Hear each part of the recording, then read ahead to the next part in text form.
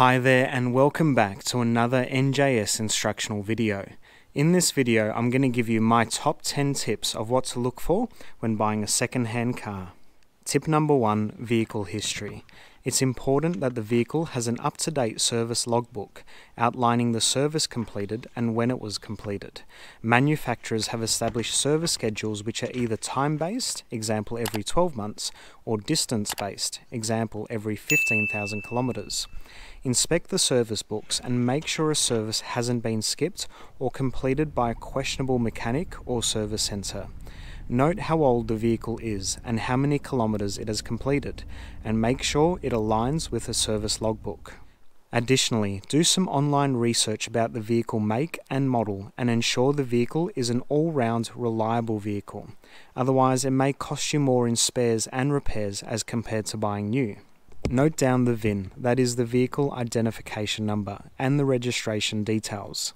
Do a quick online check with your state's road authority and make sure the details all match up. If not, the vehicle may be stolen. Best to walk away and report this to the police immediately. Tip number 2 is check the bodywork.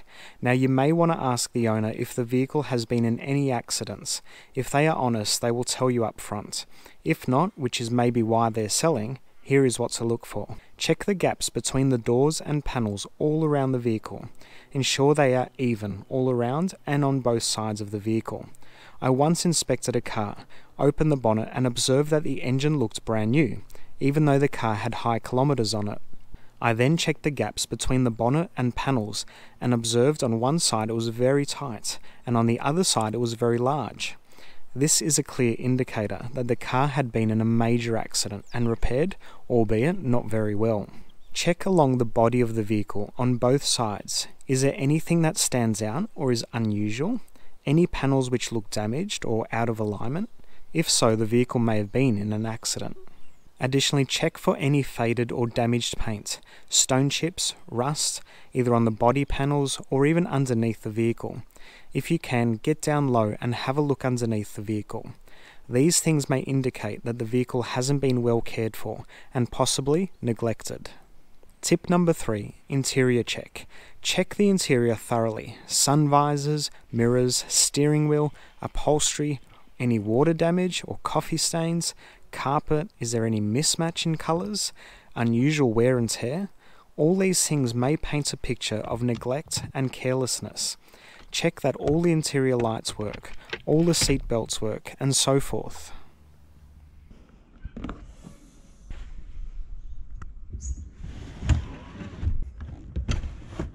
Tip number 4, engine and powertrain check. Check the vehicle's engine bay.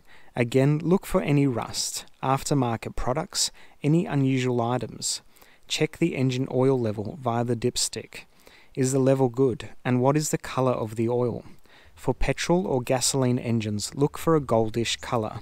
If the colour is black, it most likely hasn't been changed for a while, or may indicate neglect throughout its life. For diesel engines, check the level and make sure that this is okay. Diesels are a dirtier engine, and even after an oil change, the colour of the oil can go black really quickly. If possible, check the air filter and airbox. Make sure no dust is present on the clean side of the air filter. Check the transmission fluid level and colour if possible.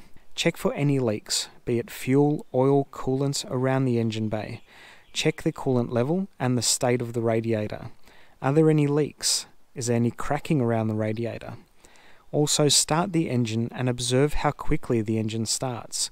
If the engine takes a long time to start, it may indicate problems with the engine, for example compression, starter motor or fuel system. Listen out for any unusual sounds, especially when the engine is cold. If there are any rattles, ticks, knocks, bangs, it may indicate an engine which has had a hard life. If possible, check the differentials and transmission underneath the vehicle and look for any leaks. Tip number 5, wheel and brake check. Check all the wheels of the vehicle, including the spare. Are all the wheels in good condition? Are the rims grazed or damaged? Are the tyres in good condition? Is there plenty of tread left or are they bald? Are they worn evenly? Are they damaged or cracked? Also, if possible, check the brakes. Now, it may be difficult to inspect the brake pads on some vehicles, but see if you can get a good visual on the disc rotors. Check for any scoring, rust, heat stress, and so forth. Tip number 6. Roadworthy Certificate. Is the owner selling the vehicle with a roadworthy certificate? If so, this is a good sign that the owner is confident that the vehicle is in overall good shape. If not, why not? It may indicate other issues the owner isn't willing to share. Note, a vehicle sold from a dealer as a drive-away will already include a roadworthy certificate. Tip number 7, the suspension. As funny as it looks, bounce the car up and down both from the front and rear. The suspension should absorb the shocks and even out almost immediately. If the car keeps bouncing or takes a while to settle, it may indicate worn shocks or springs. Tip number 8, the odometer. Note the odometer or the mileage, it doesn't tell you the whole story. A car with low kilometers doesn't necessarily mean it will be better than one with high kilometers. For example, low kilometers may indicate short, infrequent use, where the engine turns on and off regularly, and the engine RPM is varying most of the time.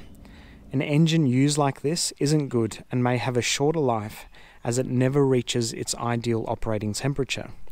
Whereas a high kilometer car may indicate long highway use, where the engine maintains a constant RPM and operates at its ideal temperature. In that case, I'd rather take the car with more kilometers. Tip number 9, check the exterior lights. Ensure that the parker lights come on, front and rear. Check that the low beam lights work, as well as the high beam lights. Check that all the indicator lights work, front, rear, and even from the side, as well as the hazard lights. And also check that the brake lights all come on. Tip number 10, test drive. If the previous 9 inspections have all passed, then great, it's time to take the car for a test drive. If possible, try to drive the car in a variety of conditions and road surfaces.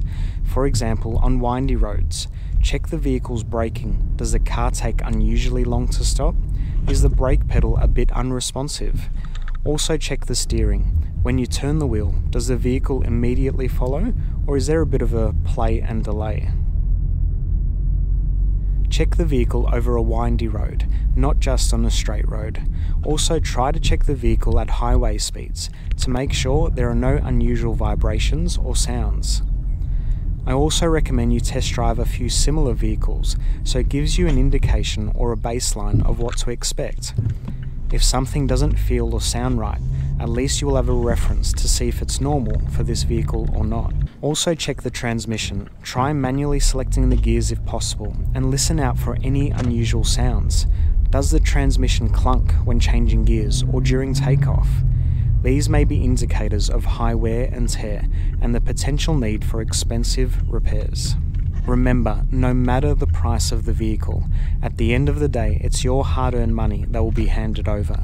Therefore, make sure you do your research and thoroughly check the vehicle before you decide to purchase it or not. So I hope that these 10 tips help steer you in the right direction when it comes to purchasing a second-hand vehicle. I hope you found this video informative. Don't forget to like it, subscribe to our YouTube channel, and hit that bell notification icon. Thanks for watching.